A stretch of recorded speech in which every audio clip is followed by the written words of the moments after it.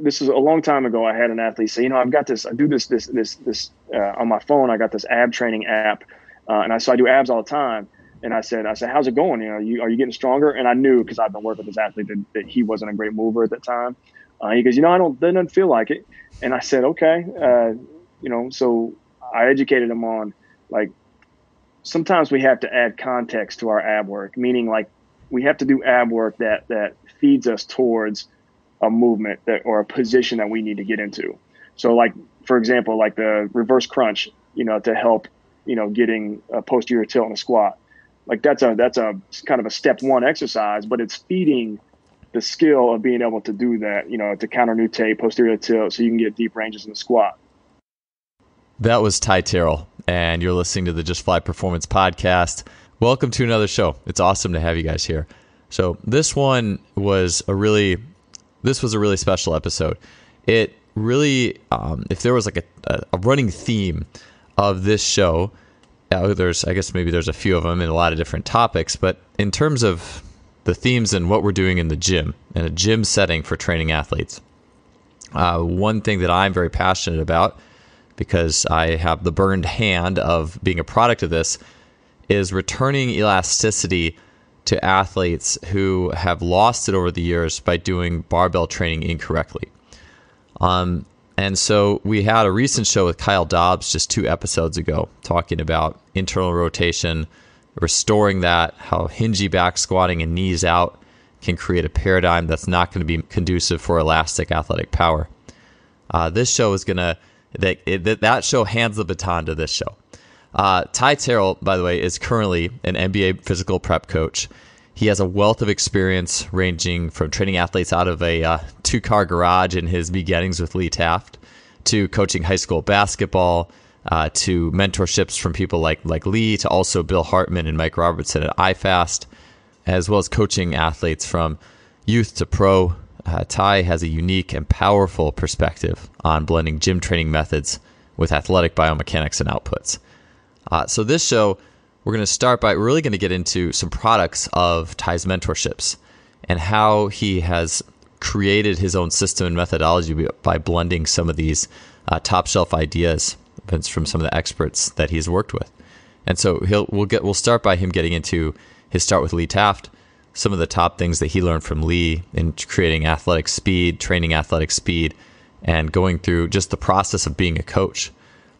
We'll then transition into getting into, again, all things squat, but there's so many shows that I think we really need to spend time on the squat, because it's the king of the lifts, but it's also something that we can really create movement paradigms with athletes that are not maximally conducive to their long-term potential if we don't know what to look for.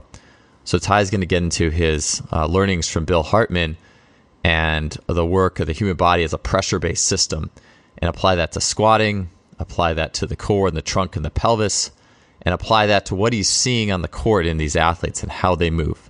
And it's just from whether you're working with the pro athlete population or youth or anyone in between, there's a lot of awesome stuff in this show that I know you can apply, and there definitely was for me. Oh, also, last thing we get into a little bit of applied reflexive core training on the back end of this show. This one was awesome. So I'm excited to get it to you. Let's get on to it. Episode 222 with Coach Ty Terrell.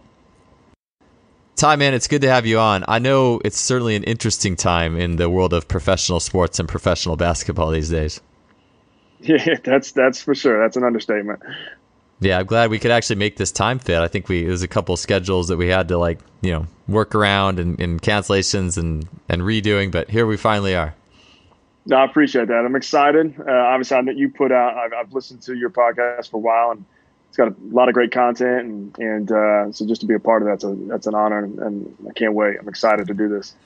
Yeah, so I know you're in pro basketball now, and I know you started with someone who's, maybe not your start, but one of the foundational teachers you've had is Lee Taft, and he's been on this show. And I'd like to get into, rather than saying what's your life story, just what were some things, maybe you could explain quickly your relationship with Lee, but then what were some really big things that you learned from him, like some rocks that have stuck with you and what you're implementing today? Yeah, I mean, Lee was my star, and I was working at a basketball camp, and we talked off air, and I was just happened to be coaching his daughter, and without giving the whole story, he had just moved from New York to a small town in Indiana where I'm from. That's where his wife was from, and so hence why his kids were at this camp. And he saw me coaching, saw me enjoying coaching, and he asked if I would be interested in training athletes, and I said, yeah, sure, absolutely. And this was like young 20s. So everything just took off from there. And I appreciate Lee because I think he's like the ultimate teacher, the ultimate coach. A couple things that I took from him is, well, the number one thing, and so coming from not having like an exercise science background, not having a formal education in this at that time, you're kind of overwhelmed by, you're trying to, there's anatomy and there's physiology and there's physics and there's biomechanics and all these things that you can, get overwhelmed with and dive into, let alone then we got programming and all the things that feeds into. But Lee just made it really simple for me. And I think that's the beauty of his coaching. And that's the thing I've tried to take with me is then he told me one time, he goes, well, what do you want it to look like? Just make it look like that. And I've passed that on to so many coaches, especially young ones that are asking for advice. With all the information out here today, you can skip all the boring fundamental stuff, and you can go to the most complex sciences out there. There's a lot of courses you can take and everything like that. And it's easy for us to now to kind of live in the deep end of the pool.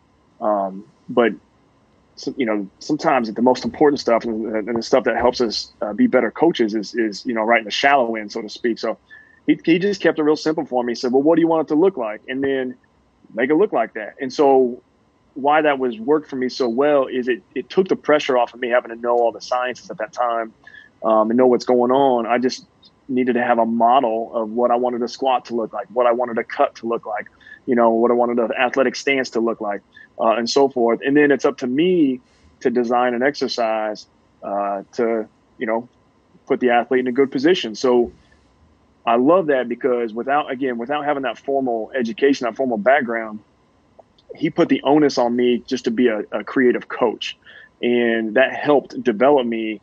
And I think it's the most important thing that's happened to me in my career is that when I started, Lee made me be a coach first. And I think obviously school, when we go through, get an exercise science degree, it's, textbook, then you're a coach. And I was a coach first. So then when I went to the textbooks, I had so much context that I was able to apply to the science in the textbook.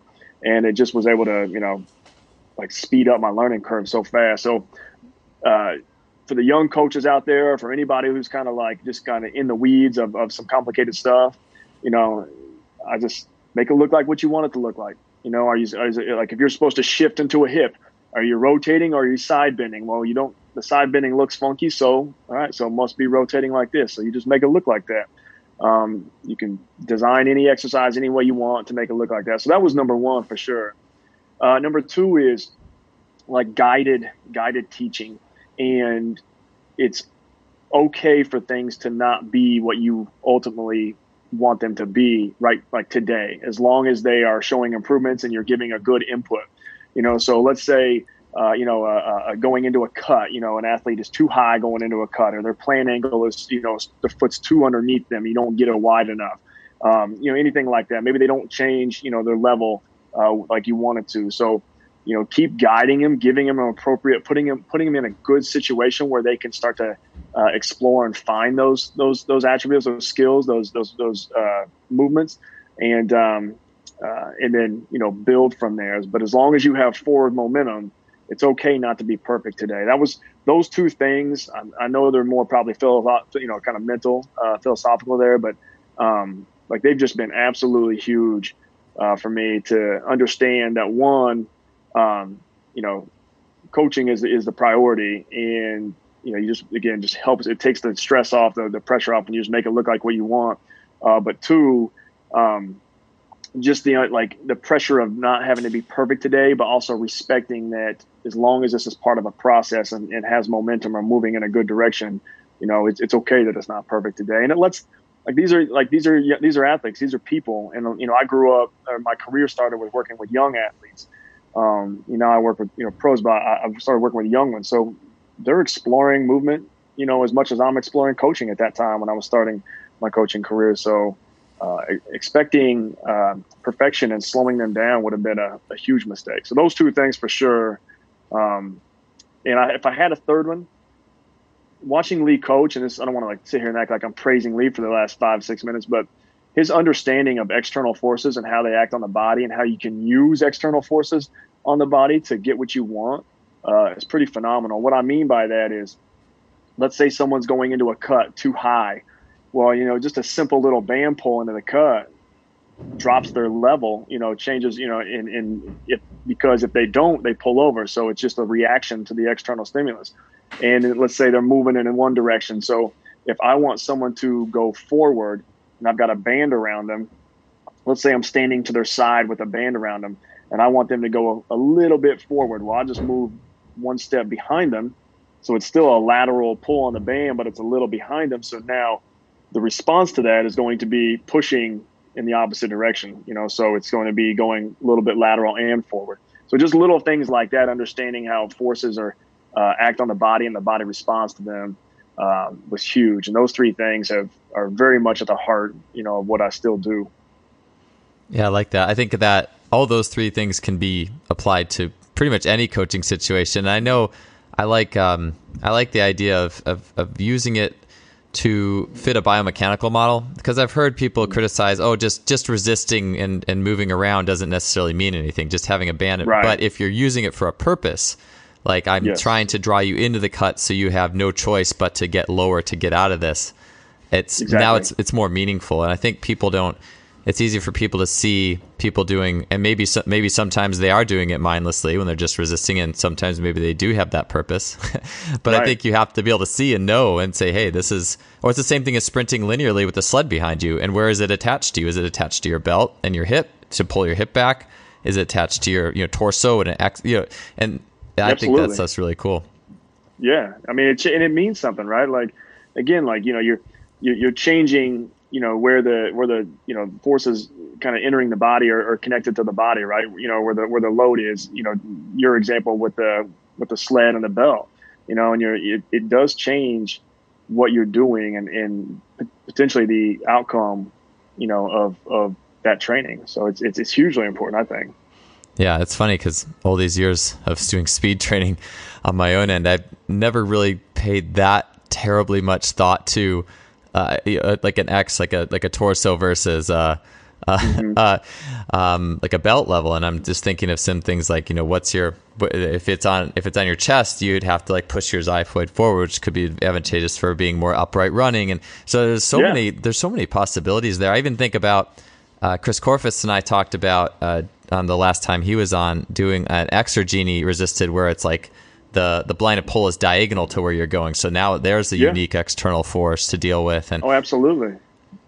Yeah. So it's like that. Yeah. It's like proprioceptive variability and like with the goal in mind, and where I think that's a really cool principle to see how that changes things. Well, so if I'm running in a straight line and you get the exergeny like off to my, behind me to my left, is that like, so it's pulling me back and to the left, but I'm running in a straight line forward. So that puts a lot of emphasis on that left leg. And so you're literally doing a diagonal cut every time that left foot hits the ground. So you can, again, it's while you're not really making a cut, you still have a diagonal, like a semi-lateral force acting on the body. And so, you are making a cut. Every time that left foot hits the ground, it's the propulsive aspect of a cut. And which, maybe that's what that athlete needs to work on. Who knows? Yeah, I think too, that makes me think about, I think it might have been Buchnextater or Scott Sawasser. Sometimes I get confused with who said it. I think it was Scott. I don't know if, and maybe Boo had something. I think maybe both of them said this on some level. But the idea of change of direction, how important change of direction was from even just a plyometric or just an athletic perspective. There's so many things to be found in change of direction that actually translate to things like jump. Well, jumping even is a change of direction, right? Like, and it's not. It is. Yep. In some ways, it's not that terribly differently related, but I think it's interesting to think about. Yeah, like what you're saying, you're adding cut elements into that sprint when you have that lateral oblong. And I think about the foot you're talking about the foot, like if it's left side oblong resistance, that left foot is getting loaded in the unique way where it's propulsion. And I think about too, like it getting to maybe the inside edge, like the more pronation element of that foot to fight it. I'm curious what exactly happens. I actually need to go do this after the show and find out and get back to you. So it's just really cool how those things make a change. So I think to your point about, and I think this is such an awesome point, how you mentioned there are, kind of overlapping concepts or concepts that are intertwined between, cutting and jumping and, all these things, because they are changing directions. But I kind of have a simplistic thought process in the sense of the body's designed to move a certain way, and in that our gait is how we're designed. And then the internal mechanisms of how we create stability and create an environment internally for, force production, all these things, like those are pretty universal. And then the phases of movement, going from, eccentric to concentric and all that are pretty universal too. So what you're really doing is just applying those kind of first principle basic concepts, to a different context, whether it's cutting, whether it's, jumping and things like that. We still have to go through a loading phase, an amortization phase, and a propulsive or concentric phase, different, whatever you want to call it. You still have to go through those phases, regardless of if it's a cut and I'm single leg, it's a counter movement jump and I'm bilateral. If it's, a linear sprint with a diagonal, like you said, an oblong resistance, regardless of what it is, we still have to go through those phases. Some of them are, depending on the action, is faster than others, but if you unwrap all that stuff, there's these universal concepts that are kind of intertwined in all those movements. So I love that thought of yours. Like there's not a lot of difference. It's the same stuff happening with just different context. Single leg, angles, double leg, whatever it is. So it's pretty cool to think about it like that. Man, it's simple. It is at its heart. It's very simple, but it can get complex if you want it to be, and you want to dig into all the things that happened, all the little nuances that happened when you did X, Y, Z. I was even thinking too, a thought that just came in my head is people talk about getting low for jumping, like especially like a running 2-leg jump. You watch those guys who are really getting up; they're in like a low seat position. Yep. I mean, even single leg to a degree, but it's not quite the same as those guys who are really getting down there on that 2-leg jump. And I was like, well, what if you could hook up the exergene or a band behind them, but Darian Barrs has taught me this in doing starts with the I use the exergene. I think he was using something else, but where you actually put the exergene up vertically behind you. And so it'd be like, let's say it's 8 feet here. I hooked it to an 8-foot high fence directly behind me. And now I have to drop my shins harder to take every step. Oh yeah. And so, which is cool. Actually, I need to do revisit a lot of this stuff. But because I hadn't used the exergene in actually a little while, but I was just thinking the same thing perhaps you could use for jumping. Like if someone has a problem, it's like getting down in a seat position, you're giving them something to work with proprioceptively to try to manipulate their body. And so, for sure. Yeah. And that's what training is, right? We're trying to find the input that achieves what we want with our athletes, whether that's, assisted band stuff or an angle here, an angle there, it doesn't matter. We're just trying to find a way, to, again, come back to what Lee taught me, make it look like you want it to look, let it happen with the output that you want it to happen with. And then, whatever rate of speed that it needs to happen at. So those are the three things that are really, that you're looking at if you're looking at a single motion in athletic, it's, can you achieve the position? Can you produce the force that you need to in the time that you need to? And then, you add in the context of the situation. And that's actually so if I had to everybody's like, I got a model. And so sometimes that word gets, I think is starting to get overused a little bit, but my model is just that, I base it off of like the task, organism, environment, and it's, can you achieve the position? Can you produce the force? And, can you thrive in the situation?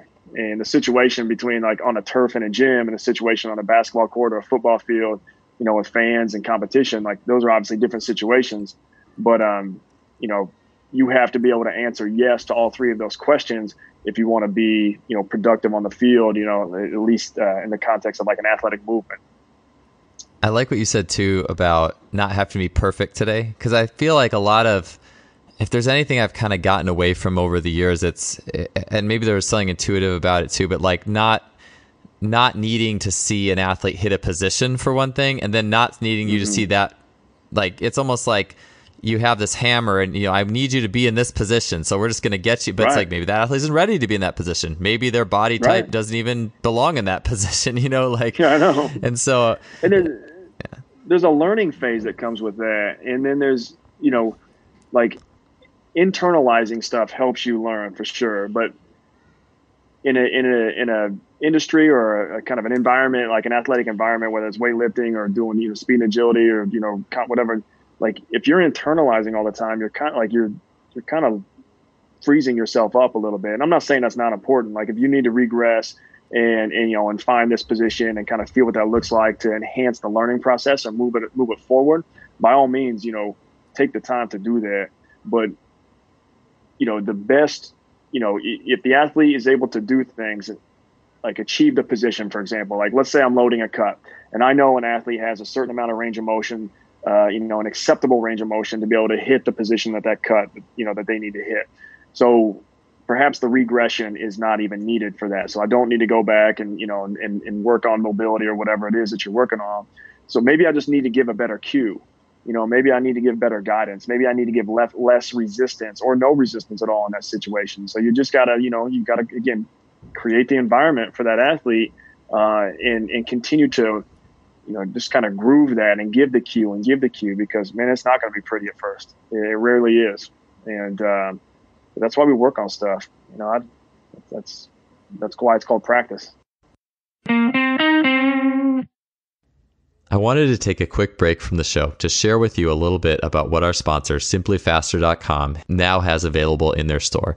You hear me mention in the outro of the show all the time about the Freelap timing system in the K-Box, which I have and use regularly. But today I wanted to share a little bit more about the bar speed monitoring units that Simply Faster has, which is the GymAware and the new portable Flex unit. So let me start with the GymAware. I mention it regularly on the show. It's been referred to as the Cadillac of bar speed monitors. Carl Valley calls it a lab inside a lunchbox, as the readings you get out of the GymAware go well beyond typical concentric or just up phase of the lift velocities. Rather, you can measure the entire shape of the barbell lift in terms of eccentric velocity, range of motion, and total work done. Total work being awesome, by the way, especially like comparing a long-armed bench presser or a 6'10 squatter versus a 5'11 point guard. So you're getting all these extra metrics that you're not getting on other units. It's perfect for teams wanting to manage the weight room, and the data synchronizes to software platforms such as CoachMe Plus, Team Builder, and Athlete Monitoring.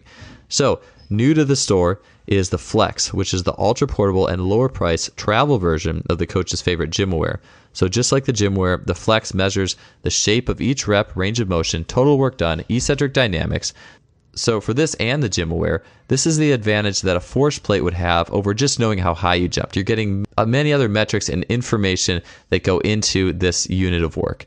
Compared to similar portable bar speed monitors, this unit gets the entire rep rather than a fraction. So you have here two awesome tools. And if you're interested in upping your game in the velocity-based training and bar speed world, I would definitely recommend heading to the store at simplyfaster.com and checking into these two units. All right, let's get back to the show. I know you've worked with quite the range of athletes from youth to pro. And so by the time an athlete's a pro, their movement is, I would assume it's quite good. You can't get to being in the NBA without being able to move, at least on a pretty darn good level. So how do you approach the elite versus the 10-year-old or things like that? Where's some pointers on those differences? Yes, this is a phenomenal question, because this is I've had this conversation so many times since I've gotten, and even when I was, at IFAST working with pro athletes before I went to the NBA, this was a question, that we talked about a lot too. But I'll answer it like this, with the NBA, like you say, like you would expect them to be, these guys, like in any pro athlete, whether it's football, baseball, they're phenomenal dynamic movers for the most part. They're incredible, just reactive athletes. When it comes to basic human movements, they a lot of times, and I'm generalizing here, but because of the height the structure. So like most of these guys, like for example, like the pro basketball players are just kind of narrow. Like they're just kind of like these thin tubes that have been stretched out to 6'8" and 7 feet tall or whatever. Well, it's hard for those narrow tubes to like kind of compress or like kind of an accordion, like come, like in a squat and be able to flex, the ankle, the knee, the hip, to get in a position where they can change levels and they can accept load. These pro athletes are typically concentrically gifted athletes. So they live their life at the elite. And a lot of times what we spend our time doing, and this is just what I found, again, this is in the private sector and this in the team sector, is that we spend a lot of our time working on the basics of movements and fundamentals of movement. Can you squat well without modifications? Can you do push-ups? Because I want them to be able to do 50 push-ups, because not like, hey, any man should be able to do 50 push-ups, not because of that, but because if they perform that push-up well, and they can perform that push-up well through, a lot of reps, that tells me that they can kind of create proximal, stability, core stability, if you, whatever term you want to use, and produce strength in their extremities. And, if you're a power lifter, like, you would talk about, inner abdominal pressure. Well, that's the proximal stability that I mean. Power lifters wear belts and do their breathing before a rep for a reason. They're trying to build up inner abdominal pressure to have the strongest platform, the most stable platform possible to be able to produce a bunch of force off of.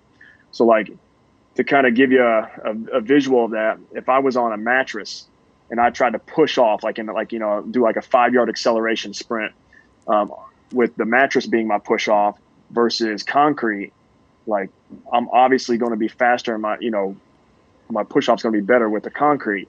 So if you don't have that inner abdominal pressure, that core, stiffness, that proximal control or stability, you don't have, a concrete platform to produce force of. You can't get tension or as much tension out into the muscle. So like, that's a big part of what we do. Like these guys, again, they're gifted more than they are.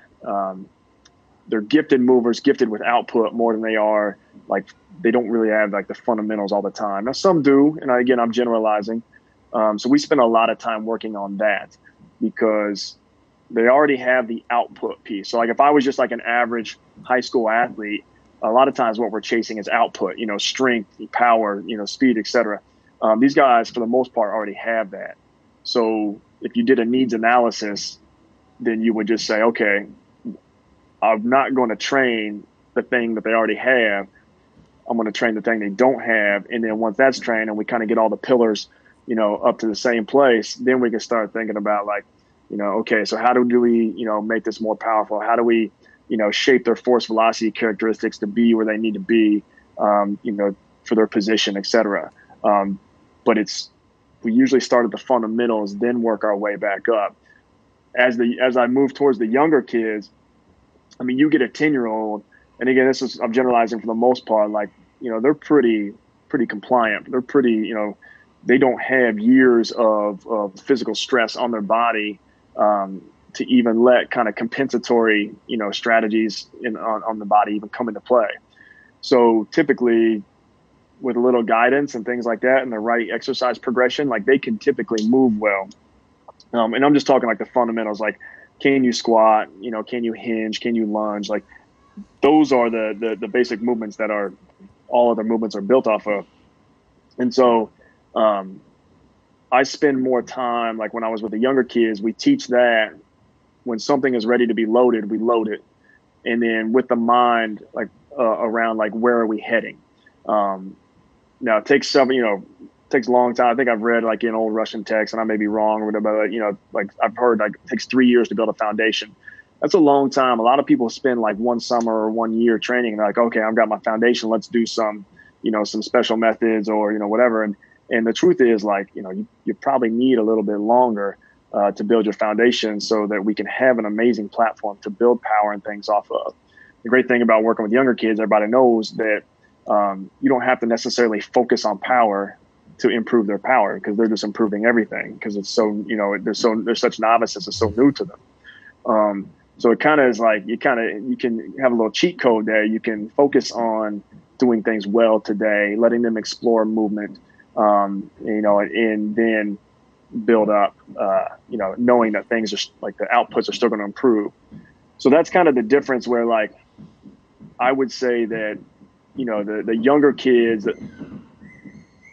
they kind of pick up they don't have these compensatory strategies like, in their body that we have to, peel off, and they kind of get the fundamentals pretty quick. And then it's just a matter of, building up the capacity of those fundamentals and progressing them appropriately.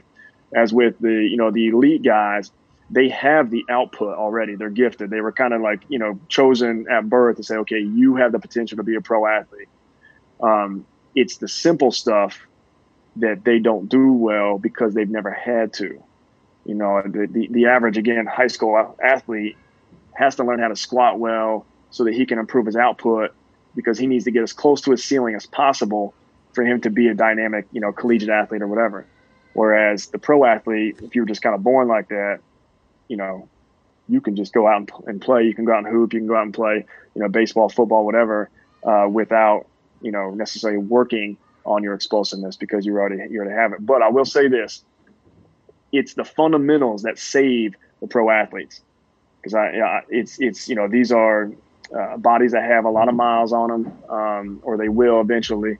And so it's the fundamentals, teaching them to be, create that stability where they need it, teaching them to be able to go through a full excursion of motion. So, the normal ranges, and, in a squat or a push up or whatever, there's orthopedic norms that we should be able to, kind of run through, from a range of motion standpoint. And so trying to restore that with these guys, and then, helping them, and then progressing them to add capacity and resiliency to that. And what I mean by resiliency is, if they have kind of compensations or movement compensations in their body, and we're trying to strip those off, they're going to have a strong tendency to go back to that compensation if we don't build up resiliency in the body. So, if it takes me 3,000 newtons of force to drive somebody, to sprint by somebody as a receiver in football, but my, peak force is 3,500, and this is kind of, this is arbitrary and a little bit, simplistic here. Every time I take a sprint and do a fly route or whatever, I'm literally operating at, near max of my force production. So how many times can you do near max efforts before your body just says, I don't have much left, I need to cheat somehow? So if we can peel off those compensations, add capacity to their body. So let's use a squat, for example. If I can squat 100 pounds without, nice perfect squat, 100 pounds, that's great. That's probably not enough to build my capacity to where I'll be able to resist my compensations for 4 quarters of basketball or 4 quarters of football or whatever. So you need to continue to build that up. Sometimes building it up doesn't mean, to this incredible 1 rep max. Sometimes building up means to finding that what's the minimal I have to be at to lift, but being able to repeat that over and over again, for however many efforts in a game. I know that was a long answer, but I think it's important to know these kind of side spin-off things from that question. Yeah, I mean, I asked a pretty loaded question there. That could have been a whole show. So I will unpack that. I have to write a few notes down because there's a few things I want to circle back to. I think will be a good transition to talking about your time at iFast. But I think about, because I do think about different needs and different buckets to fill and what's needed. And I think about with just some of the rudimentary stuff, just those. I think about what Jeremy Frisch has mentioned with Dan Paffin, rudimentary, gym class activity, and almost how that can kind of clean up technique sometimes without necessarily even need to get to technique. There's that bucket of general physical competencies and movement. And then they maybe similar to that is the strength bucket, but the strength in a compensation free manner bucket. And then you have output skill, right? And that's what I wanted to ask you. Is there an instance where an NBA player ever needs help, with a cut? You know what I'm saying? Is that ever in the, or is it all general? How does that fit in? Oh no, absolutely, all the time. In the number one thing that I think I find that this population needs is the ability to squat. And I will reference the squat a lot because of what it means to me, like how I interpret the squat. Like if you can squat well, there's some people say you shouldn't go parallel, whatever, and then, stress on the knees, et cetera, et cetera. We have orthopedic, like our norms of range of motions. And so we're supposed to have a certain, degree of hip flexion and things like that. So we have the ability to access these extreme ranges or what's like might be deemed extreme range. So when I see someone who can squat, that tells me that they can maintain proximal control of their spine, their rib cage, their pelvis. It can go through the full excursion of motion from loading to unloading, and even internally, there's things happening there. Like when you squat, as you go down, your kind of everything, like your pelvis expands to be able to receive, the downward force in there. So there's pressure building up in there, and the pelvis expands. Well, that's your deceleration. So if I want to load something, I have to be able to squat. I have to be able to expand. And if I want to unload something or propel myself or explode out of this in a concentric fashion, why do boxers exhale when you punch? Why do you exhale when you come up for a squat? Because exhaling squeezes everything. And so it's the opposite. It's the comeback from the recoil from the expansion. And so exhale is propulsion. It's output. And so I want to see that you can do that. I want to see that you can go through a loading phase, controlling the spine, ribs, hips, everything like that, where they're supposed to be. Can you get your knee over your toes? And, there's obviously that's a topic also in the industry, but like my argument to that would be like, that's an important shin angle. If you never are able to reach that shin angle, then you can forget about cutting. You can forget about an athletic stance. You can forget about most athletic movements and maybe all of them, because you have to be able to obtain that shin angle.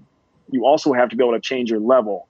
And so if I'm dribbling a ball, and I go from like just a dribble to a crossover, when I cross over, I change my level so that I can get a good acceleration angle, a good body lean. Or if I'm coming into a cut, I lower my center of gravity in the cut. So, because it helps me manage my momentum, it helps load the joints, the musculature around those joints, so that they can ramp up force production to stop my momentum and then redirect me. So the first thing I'm going to work on with a guy is the ability to cut. And that doesn't matter, or the ability to squat. Sorry, it doesn't matter what population I'm with. We're going to learn to squat, because I think that's the foundation of athletic movement. And it's not, I mean, all the other ones are important too, but I think the squat is the baseline. We got to start there. So here's why. So if I want to go push right to left, let's say I'm doing like a lateral shuffle or a cut, and I'm going to push right to left. If I can't change my level, or if I can't squat down to a certain point, my push angle is going to be too vertical. So like if you're just standing up and you try to move your right foot out as far as you can, but you stay tall, like it's only going to go out an inch or so. And that's a very vertical. If you look at the angle of your leg, how you put that angle that you push into the ground in is the angle that you're going to move. So like if it's out 2 inches and I push in the ground, well, it's going to move me up for the most part. But if I can change levels, I can get my leg out wider. I can get a more horizontal, cut angle, and that will propel me more laterally than vertically. So that's huge. So if you want to get your foot out wider away from your body, you have to be able to lower your center of gravity. You have to be able to squat. So that's where like cutting and whether it's loading or coming out of a cut, that's where it starts for me. So I will start there. At the same time I'm working on that squat, though, I'm working on kind of components of cutting, right? So like, so if I go into a left foot cut, the moment my foot hits the ground, my body is producing force to stop my momentum in that cut, and then eventually overcome that momentum and send me in a different direction. So we'll work on things to ramp up the rate of that force production, the magnitude of that force production, in while we're working on the squat. So it could be like, I don't know if you like toe drops, or like Lee has like a fake med ball throw, or like, Bosch has like the, the water, fake throws, the water ball fake throws and all that stuff. Like if I want to increase my rate of force production on my left leg going into a cut, and I take a med ball and I go from my right shoulder to my left hip in like a really fast, hard fake slam, then that's driving forces into my leg. So to stop the momentum of that, my left leg that whole left side has to, produce force really quickly. Then we can turn that into a toe drop or a lateral leap, whatever you want to call it, like a lateral leap and stick. And then, and then maybe just like, ice skaters or Haydns, continuous or whatever.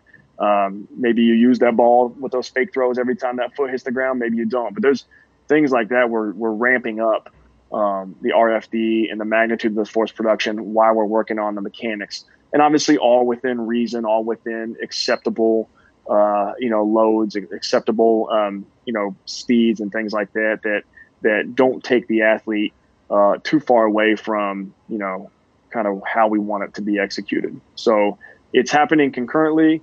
And again, it's just about manipulating the exercise to make it look like what you want, to get what you want out of it. But yeah, definitely we're working on cutting, but like, again, the squat's the foundation of that. And these guys move so fast and they're so tall that the ability to lower their center of gravity so they can manage these speeds, it's paramount. It's a priority for sure. So you were talking a little bit about the pelvis and the expansion of the pelvis as you drop down, and then the expansion to load, and then that contraction and reversing it. So I know that fits with what Bill Hartman's taught, and I know you spent that time at iFast. And so I was going to ask, how do you are you relating? So is that how? Let's just say like a vertical jump or dropping. Is there times where if an athlete can't expand well, like you can actually see that in real time play and say, hey. Or I guess you can't see it. You can't actually see it. Their pelvis is doing it. But like just through doing rudimentary movements or squatting, like this guy has a hard time expanding his pelvis properly and letting, I guess you'd say the guts descend to the pelvic floor. I know it well enough to be dangerous. Probably not not well enough to really explain it out there. But is that how you explain that to your players, or is that part of that? I don't say expand your pelvis to the players. Yeah, expand your pelvic floor and let your guts down. Just let your guts drop in there. And with respect to Bill, obviously, like a lot of this stuff is he's putting out a lot of phenomenal content. And he's going to depths of things that are I've never really thought or imagined. It's incredible what he's doing. And but with that, so you'll hear some of my language because I'm obviously heavily influenced by Bill, and he's a phenomenal teacher. And I think he would even tell you this, but a lot of these concepts are, he's not creating new concepts. He's basically digging to what's really going on. He's trying to get down to what he calls, not just he calls, but, the first principles that, if you see something happen and you say why, and then you get an explanation, you say, okay, why? And what he's doing is, keep saying why until you can't say why anymore. So he's trying to get to the bottom layer of things. So a lot of stuff that I'm talking about, or you may hear people use like Bill's language. It's things that have always happened. Like we're not inventing the way we, reinventing the way we cut or the way we jump or anything like that. Like our body has been doing it like this forever. But just the understanding, again, the depth of the mechanisms and things that's happening are improving, and he's pushing that and leading that, I guess I should say. So, but if you want to squat, your sacrum has to counter nutate and your pelvis has to tilt backwards. And the reason people with like anterior tilts can't squat well, and this is again going to be very simplistic, but imagine, so if I have to go below parallel, my femur, my leg is going, if I'm anteriorly tilted, is going to run into a bony block, and so that would be that position, that anterior tilt, that sacrum forward or nutation is exhalation. And that's that the pelvis contracts, it gets smaller, it tightens up, and that's exhale. If you want to load, you have to inhale. So now the inhaling is counter nutation. The pelvis tilts back, and it creates room, for the femurs to come into greater, hip flexion ranges. And I'm kind of watering this down a little bit. Also with inhalation, so the reason that like a plate squat, if you're reaching a plate out in front of you as far as you can, like a 10-pound plate, the reason that helps you squat better is because it pushes your center of gravity back. So if I reach out with 10 pounds, there's a reaction from the body that my center of gravity goes backwards to counterbalance that weight. Well, when you inhale, if you can inhale like you're supposed to, you should be inhaling like 360 degrees. But part of that expansion is posteriorly. It's into the back and into the pelvis. And so what you've done is you've created a posterior weight shift with that inhale, which we already know allows you to sit down better and load your hips better, because we do it with like a plate squat reach or a med ball reach. And sometimes, like a goblet squat, a front loaded squat is somehow like that's providing a little bit of that too. If I put weight out in front of me, my body has to have a response posteriorly, a center of gravity response posteriorly, to be able to counter that weight. And so the inhalation not only physically like moves the pelvis backwards into a posterior tilt so I can reach greater degrees of hip flexion and so I can get depth, but it also expands the pelvis when you do that, and it creates that posterior weight shift that allows you to sit down. And so that's huge. So like if I'm going into a cut, if I'm sprinting into a cut, I'm in fifth gear in my car and I'm, just going a million miles an hour. If I want to accept that load, then I need to be able to downshift, into first or second gear and, expand to let my body take that and counter nutate so I can change levels and handle the momentum. And just to kind of give you all that, if that's the first time you're hearing that, or maybe if it's just like, oh, that sounds crazy. Just think of it this way. If I was going to load my right hip, like the back of my right hip, and what is the back of my right hip doing? It's expanding. It's the glute is eccentrically orienting. So that's loading. So it's the same thing that happens at the pelvis as a structure. When you go to load it, it expands. And so if I'll go to unload my right hip, that right glute becomes concentric. It shortens, compresses, and that's how you get movement or propulsion in whatever direction you want to. So the same thing happens in like in a counter movement jump. Or a squat, you're going straight down, straight up. To load, you expand, counter nutate. That gives you more hip flexion, posterior weight shift. To unload, you compress, and then you get pushed in the desired direction. So I hope that kind of like trying to give a simplistic view of that. I tend to speak more conceptually with that stuff than try to get into like, the weeds of it, because it's the concepts that drive this important, that make it important. These are principles of physics, not something that I've made up or Bill's made up or whatever. These are principles of physics, as opposed to a methodology that may have a bias one way or the other, a bias of physiology, a bias of this or whatever. These are just pure physics, only science that has first principles. So there's not really a bias to it. It's just, this is what's happening. You're listening to the Just Fly Performance Podcast, brought to you by Simply Faster. So you were saying, because I think that's really interesting, and I'm going to go back through this later after the show, and I'll listen to it again. And I know in talking to Justin Moore, and every time I talk to someone who's been exposed to Bill's work, I always have to listen to it multiple times and be like, okay, I think this is starting to make sense. But one thing that that's been of interest to me is the idea of just like an impingement base. We typically say, oh, chest out, butt back, and squat like that, or we really drive that hinge pattern, and it's kind of extension driven oftentimes. But then you look at the really good Olympic lifter, Max Ada, I think, pointed this out to me, is the guy is like cleaning like 500 pounds, and his pelvis is actually like pretty neutral in relation to his spine. It's not anteriorly tilted as he's in that like the bar's about at his knees position. It's just neutral. And I think so often it's like we create this overhinged paradigm where if I'm overly anteriorly tilted in a hinge, did you say that the posterior tilt it relates to the inhale and the loading? Was that correct? Yes. Okay. Yep. So, because I think about it's like if I'm going to jump and it's a running jump, I have to then have a posteriorly tilted ability to load the guts into the pelvic floor to prepare to take off. But Yes. if I've just overly anteriorly tilted everything, now I can't load my pressure. I can't pressurize. And so that was. No, sorry. Go ahead. That goes back to your point earlier, where you say your original question for all this was like, can you visually see these things? Mm-hmm.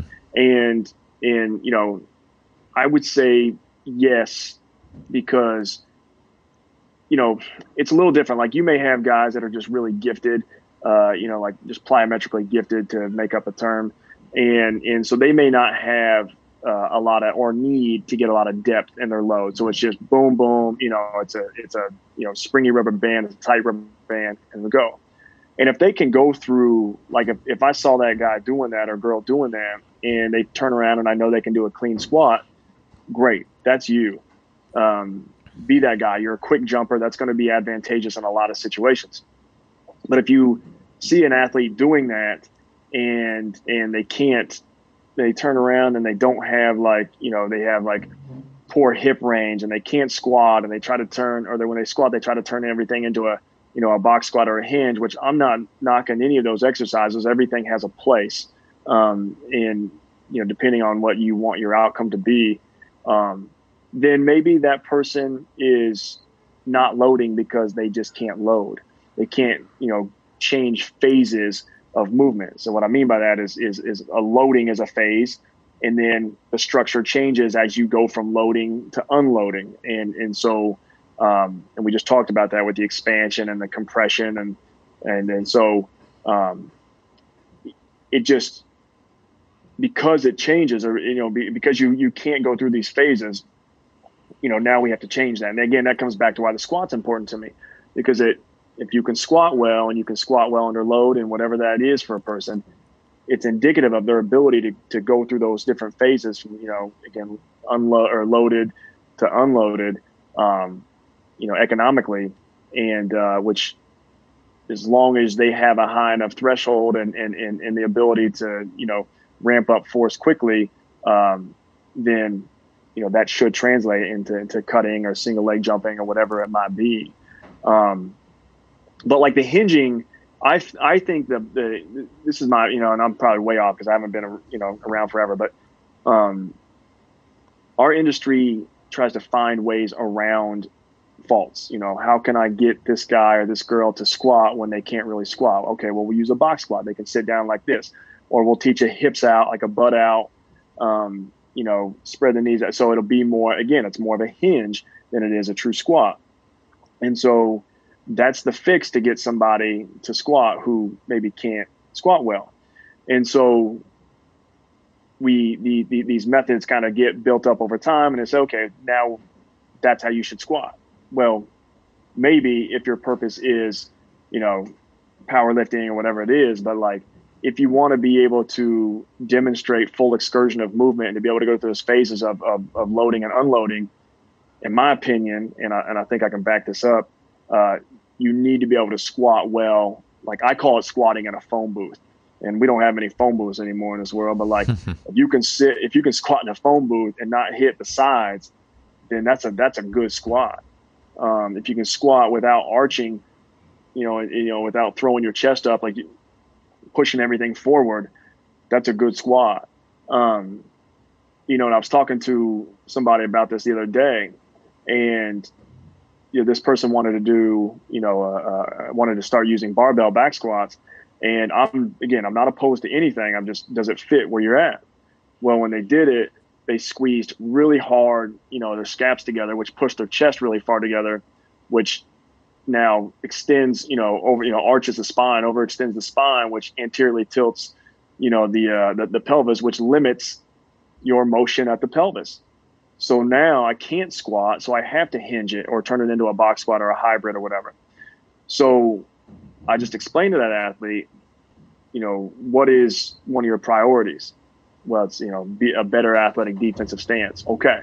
So if I'm guarding somebody and they're trying to go by me, and I've developed an athletic stance or a pattern where my center of gravity is forward because my chest is forward.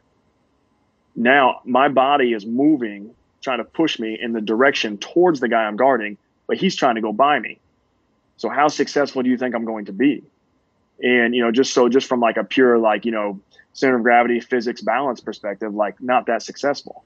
And you may be able to overcome that because you're, athleticism or whatever, but from a position standpoint, you're starting in a bad place. Again, I'm not opposed to barbell back squats. I'm opposed to things that put you in positions that will make you less successful. And for this particular person, that was going to make them less successful because it would have accentuated their flaws already. And so, you go to do more front loaded stuff, things that have that, develop a posterior weight shift, teach them to load a little bit better. All of a sudden your defensive stand becomes better. You're able to, lower your center of gravity in a cut, push out of a cut, things like that, have a better cut angle. All of a sudden you're better defensively, you're better balanced front to back too. So, that's where that's just one example of how an exercise, the variation of an exercise can either drive what you want to improve with an athlete or take an athlete in a direction that may be less than ideal for them. And again, I don't have a preference on any exercise selection. My only preference is that it be the correct one for the athlete based on what they need. Yeah, I think that's powerful. I like thinking about how different minds arrive in the same area. At the first, I think the first time I actually heard anything, not this concept just straight up, but the nuances of the pelvis was it was at one of the first Rewire conferences I hosted with Darian Barr came in and taught for a couple days, and we were doing a hex deadlift, and he was talking about everyone just wants to put their hips back to go pick that bar up, but that's going to put you in impingement, anterior tilt, and he didn't approach it mentioned in those terms. He just basically went straight down to pick up the bar and then initiated the upwards with a hips forward motion. And I thought it was a posterior tilt. He didn't say, he said it wasn't a posterior tilt. I was still trying to figure out what exactly he meant. Maybe I still am, but I've kept that motion, what he was doing in mind ever since then. And I realized that me, ever since age 21, basically, I've been on this steady, I had at least been on this steady decline of elastic strength and power because all these hinging my lifts. And so, as I was thinking about that with a hex deadlift, that quick hip forward motion almost puts you in maybe that a quick load explode paradigm or something like that coming out the absolutely. Bottom. And I mean, you reference a lot of Olympic lifters, they once they get the bar past the knees, that second pull or whatever you want to call it, that's the hips got to come forward into that power position where the power position has the hips and shoulders stacked on top of each other, and your knees are in front, so you're starting to get that shin angle. And you're starting to load the front of the foot. So your hips do come underneath you to start that last push up. And then, you talk about you're losing elasticity and things like that when you're constantly in that anterior tilt, tight position, this kind of exhaled position, you tend to be less aerobically fit throughout systemically. And this is I said you tend to be. There's a lot of situations where it's not. And so you're not getting the tissues can become a little rigid, they become anaerobic, and you may not get the same compliance in the tissues that you would desire. And so because they're all just so, concentrically oriented, so anaerobically driven, that you don't have that compliance. And so, you're probably, you're probably not getting, that. And so that's another part about you think about tendon, tendon, like a knee tendinosis or something like that. And, I'm not going to pretend to be an expert on this, but, one thing that you want to try to do is restore compliance, in those tissues, meaning their ability to be, pliable and move. And so in order to do that, you have to be able to, again, be in that loaded, pelvis position, and be able to, get tension out into the musculature, so that that the tendons can be compliant. And what I mean by that is if you don't have, if you're not able to get like proximal control here, meaning you're not able to get to that like kind of, I know neutral is not a real position. It's just a position on a map, that we swing through, but like, let's call it for the sake of ease, even this conversation, like that neutral position, that counter nutated, that posterior tilt position. If you're not able to get there and kind of establish some inter-abdominal pressure, you won't be able to push pressure out into the extremities. And it's that pressure that gets pushed out that creates the tension in the fibers. And so then that's how we produce force. So if you're not able to do that and you're using impingement to create that proximal stability, then you've lost your ability to, develop that internal pressure that ultimately results in, kind of the tissues, being able to create force, and activating things like that. This is gold. I don't even think we're going to get to the kangaroo VBT gorilla, but that's fine. We'll save it for another show because I like that because this is huge. So I'd never thought of it that way in the sense, well, in my mind, I have like this chart going in my head, and it's like if I'm in the weight room in a typical butt back, chest out, sit back experience, it's like strength in the sense of lifting one at max and maybe even muscle outputs, raw muscle outputs by themselves are going up, but then at the same time, it's like pressure is going down. Pressure ability, and also I'd never heard anyone say this until you just mentioned it, but if I'm exhaled, I'm more, you said anaerobically dominant, and then my muscles are less lose elasticity in that state. Yeah. Why do they lose elasticity? How does that? I mean, I don't need to know why. I'm just curious. So they just they become concentrically driven, and just like the system as a whole in this anterior tilt, like nutated sacrum exhale position is concentrically driven, and so. I want to say this the right way, but you're not getting, it's not an environment that breeds expansion. And so you're not getting that compliance, that pliability, the movement of the tissues. And so you're just getting this kind of locked down, situation with the fibers because you are so concentrically driven. It's like, a concentric environment is a rigid environment. It has to be for you to produce force. Again, you don't produce, like if you just relaxed or whatever and tried to bench press, like you're not going to produce much force. So to create, a platform for force production, we have to create some kind of rigidity. And so we have to become kind of locked down. So if I can create inter-abdominal pressure, that locks down, my thorax and pelvis, that kind of mid part of my body. And so I have rigidity there. I've got stability. If I can't do that, I have to, again, impinge. I have to arch my back, tilt my hips, and I have to create that stability via, a bony structure. I'm leaning on a bony structure now in range. And so when I go to that in range, when that's my stability strategy, I'm not creating a situation in my kind of thorax and my, pelvis where I have good pressure management.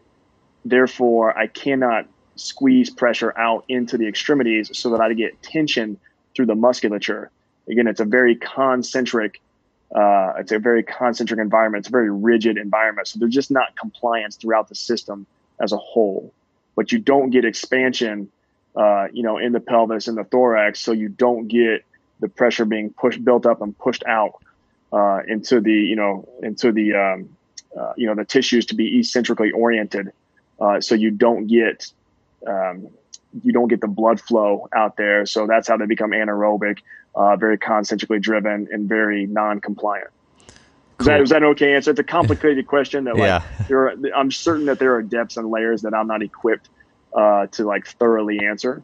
But again, conceptually, I'm trying to keep it the terminology throughout this kind of sequence of Q&A, very consistent. There's probably an infograph that could describe it well. Podcast talking about it's probably difficult. It's just difficult. I get it. I mean, basically, if you're anterior tilt, you're exhaled, you're rigid, you're concentrically oriented. You're a weight room person. You're not you're less of an athlete. And people talk about. I've been thinking about this the last really 2-3 years more and more. Is people talk about. I think I don't remember if it was Boss Fun who were on the show, but I know Franz Bosch just talked about heavy squats decrease RFD.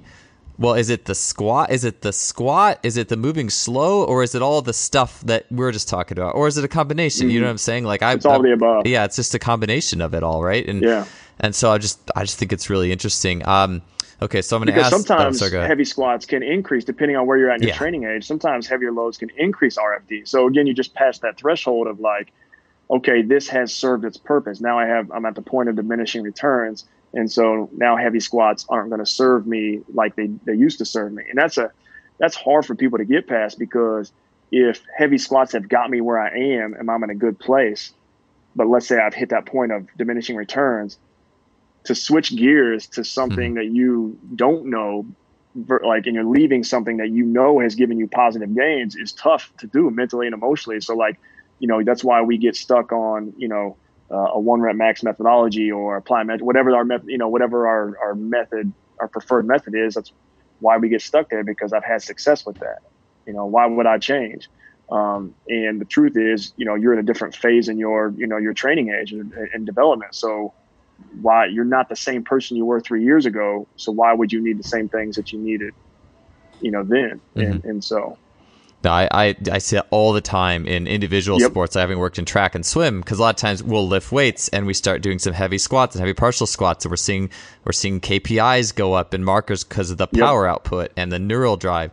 But it's like at some point your body's going to start to form a different cast, like as per everything we're talking about, and that's where I'm like, these charts of like, it's like you have to. Because we get so anchored, because an athlete's going to be mentally anchored to that heavy squat that, man, I had this great year and I did so good. It's like, oh, wait, but it's not what got you here is not going to get you there, and I think it's just cool to have these in mind. So I'm going to ask you a quick TV show host lame question before we leave. It was just basically, okay, so we know this is true. We probably should steer clear of like the hingy back squats, or we should, obviously. But are there you talked about reflexive core training early in this talk. So can you give us just a few ideas on training the pelvis, giving it experiences and exposures that will help athletes be able to, I know squat in the phone booth, we need to do that, but even in all movements, is there any core and trunk and pelvis training techniques that you're using to try to facilitate and complement that?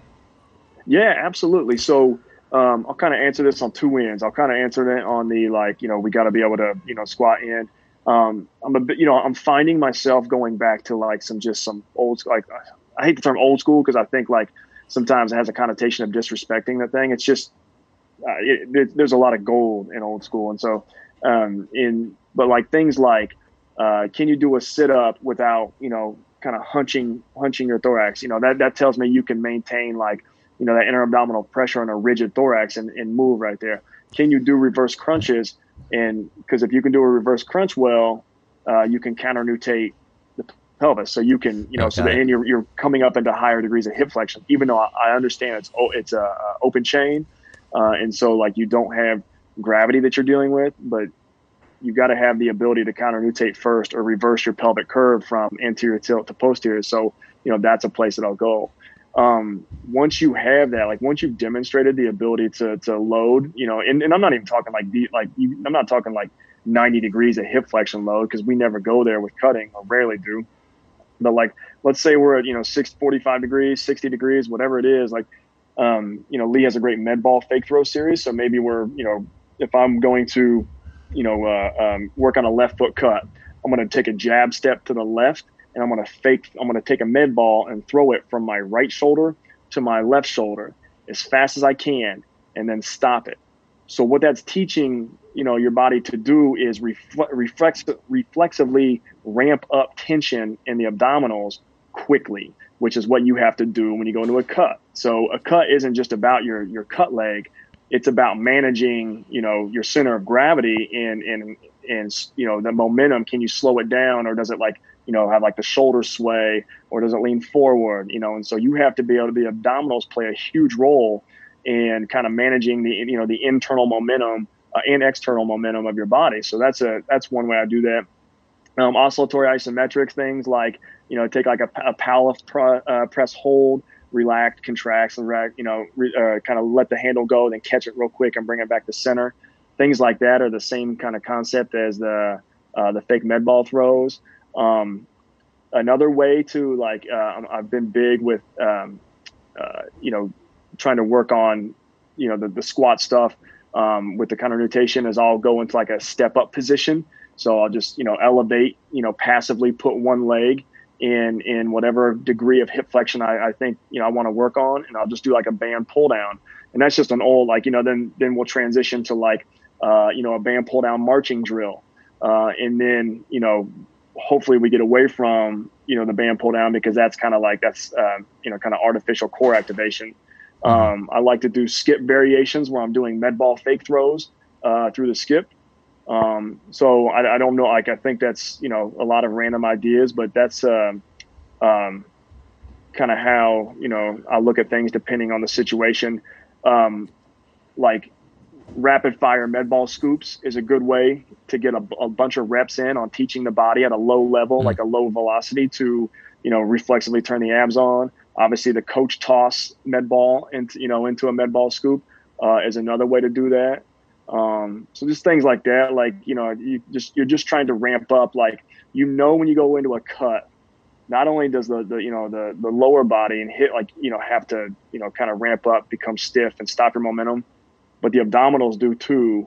And so if I'm not good at it, just start with a low velocity, low amplitude, force that they got to stop, and just build up from there. Cool. That sit-up, the first thing you mentioned, the sit-up without hunching over, is that without extending or flexing? I wasn't sure what you meant by that. Yeah, I just want like a rigid, kind of thorax there. So no excessive extension, no excessive flexion. And then, I'll exhale as I sit up. And then, okay, if I can do that, and I know this isn't like, like maybe super sound, but like what I have found is people that can do that are really good at creating the inner abdominal pressure, and to create movement. People that can't do that tend to hunch. They go into like flexion, and to kind of get up. And so it's a really interesting kind of test to see like, oh, that's where you're at. And I found it to be kind of like, anecdotally true. It's like, just kind of out on the weight room floor, I'd be true with that too. And so the alternative to that is, yes, they will. So let's say someone can't, like if you put a lot of stress on someone's abdominals to hold a position and they can't, the lumbar spine will extend. That's you have, because it'll find impingement for support somewhere. And so yes, flexion and extension, but I want to make sure they could go either way, but I want to make sure that they don't go either way, and kind of do the sit up with a rigid. And sometimes I'll just even reach. But there's a difference between a reach and a reach with a hunch. Pure reach is just protraction without a hunch. And I think like there's the population that uses reaching based methods. That's one of the biggest mistakes I've seen made, is that we allow flexion like at that mid back, that kind of TA area, versus just protraction of the scaps. Just make your arms long. I love that. It's so simple, but it's just it's such a good thing to watch. It's not really ab training, if you will. It's pressurization training through that range of motion. So it kind of redefines a lot of the things, in a way, at least, that we typically think of. And that's how, this is just me. People have success doing this a lot of different ways. This is a long time ago. I had an athlete say, I've got this, I do this on my phone. I got this ab training app. And I do abs all the time. And I said, how's it going? Are you getting stronger? And I knew, because I've been working with this athlete, that he wasn't a great mover at that time. He goes, that doesn't feel like it. And I said, okay. So I educated him on, like, sometimes we have to add context to our ab work, meaning like we have to do ab work that feeds us towards a movement or a position that we need to get into. So like, for example, like the reverse crunch, to help, getting a posterior tilt in a squat. Like that's a kind of a step one exercise, but it's feeding the skill of being able to do that, to counter nutate posterior tilt so you can get deep ranges in the squat. I use this exercise. Like, let's say a guy has a hard time pushing off his right leg out of a cut. So we'll do like a one arm cable press. So like the cable will be, on my right side. So like horizontal to me, and I will have them get their right foot out in that cut position and turn their hips to the left, so away from the cable machine. So now my right hip is externally rotated, and we'll do cable presses there. So now I've got, so the cable is kind of going out in diagonal. So it's kind of going laterally and in front of me. So there's an element of like a polyp press kind of there, but I'm pressing out. You actually get a decent amount of ab with the right hip. You get external rotation of the external rotators are working in the right hip. So I basically, like, we've added the context of pushing off out of a cut, a right foot cut pushing off, but it's still integrating the core. It's tying it into the hip, and it's adding context to his core training, and therefore increasing his ability to do that particular movement skill. So that's how I see, like, ab training right there. From an athletic performance standpoint, it has to be pushing us towards something, whether it's increasing the amount of stress you can handle and still keep a good position, or it's, finding a position that, that you need to be able to find when you go into a cut. I love it. We'll have to put that exercise in the show notes if you have it. So, yeah, absolutely. Yeah, good stuff, man. Well, hey, Ty, I think our time has run out. We'll have to talk VBT and kangaroos and gorillas some other time. I'd love to have that conversation. So, well, thank you so much, man. I learned a lot, and I'm on the road. I selfishly do this all so I can become more elastic. So I've learned a lot of things today. Thank you. I appreciate it, man. Perfect. I had a great time. Thanks, Joel.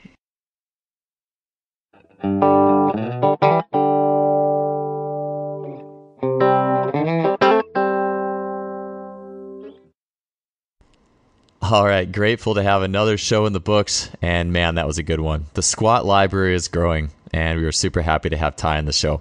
If you enjoyed this, you can help us out by leaving a rating or review on iTunes, Stitcher, whatever you're listening to. We totally appreciate it. Also wanted to give one last shout out to our sponsor, simplyfaster.com. They have an awesome blog updated regularly and an amazing online store with tons of the best of in each category of sport tech that you can get. So be sure to check them out and support them. We'll see you guys next week with another great guest. Have a good one.